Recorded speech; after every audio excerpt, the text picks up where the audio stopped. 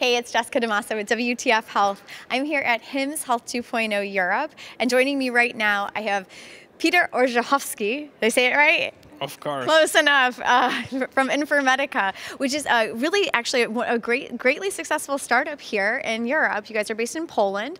Last year they won the EC to VC pitch contest here at HIMSS Health 2.0 Europe. And then now this year they're back. They have just closed a $3.65 million round. So congratulations on the new round.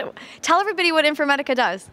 Great, very happy to be here today. So what we do, we're building tools for patients to help everyone decide where to go when you're feeling unwell.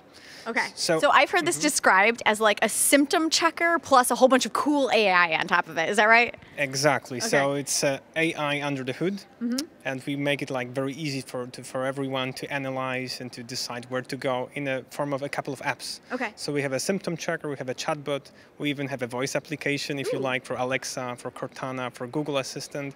Plus, on top of this, we do some tools for providers, like the emergency room triage. So on top of this AI engine, we're developing a couple of products. Okay, so let's talk about the patient-facing products first, because those are the ones that you guys, I think, are best known for at this point. So how simple is it? Like, what kinds of, I mean, either via the app or via this Alexa chat, which is pretty cool. Like, what do I have to say? Like, I don't feel good, I have a cough, or... So, good question. I mean, for Alexa, you only say, Alexa, open symptom checker. And this is the keyword that we reserved. So this is actually easy. Oh, nice. So you own that word. We do own it right now. And for other, in other cases, you can download our app called Symptomate, or you work or you use apps provided by your insurance client, your insurer, your health provider, because we mainly do B2B white labeling. So this is where you can find it as well. All right, very cool. And so what kinds of, I mean, you guys are obviously working with all of the AI on the symptom checking part, and then talk to me about the new product, or the product that is provider facing. You said for the ER, what is that? Yeah, so we actually have two products. I will very briefly mention. Yeah, tell me. So one is ER. So we want to make sure that there is this AI that can analyze your symptoms while you are waiting in the emergency room.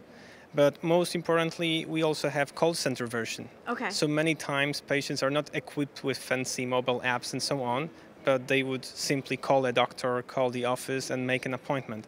And it happens that the call center version is also very important, because you can help operators, nurses and so on in better advising patients where to go. So one of our main products now is the call center platform, which also uses the very similar AI technology that we have in our symptom checker.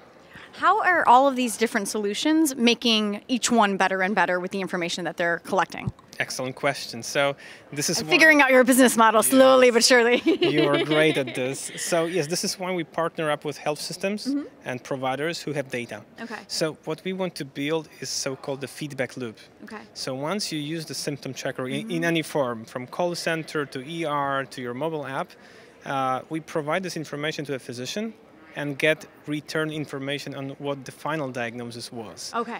In a form of a code.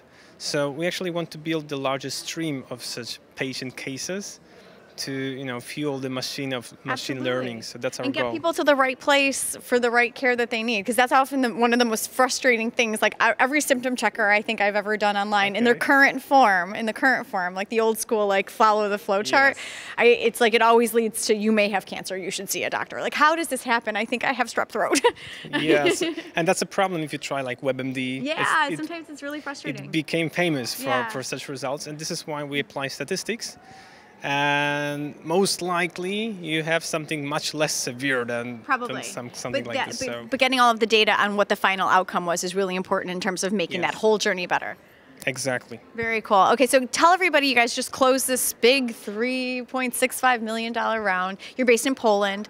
Plans for a big US expansion? What are you guys doing? Yeah, so actually part of the round, we will invest in the US for sure. Okay, great. So we're opening our small office. So where's it going to be? So right now, Philly. Ah, cool. But all right. This is yet to be decided, but we're building a business team and marketing. Okay. So we want to make sure we have a group of people helping us on our US deals, which are happening also.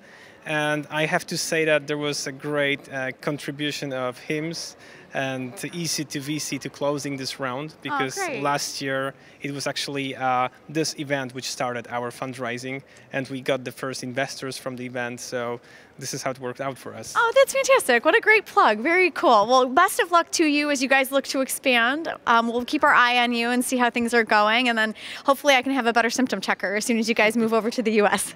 Great. Thank you very much. Thank you very much. I'm Jessica DaMassa with WTF Health. Thanks a lot for joining us.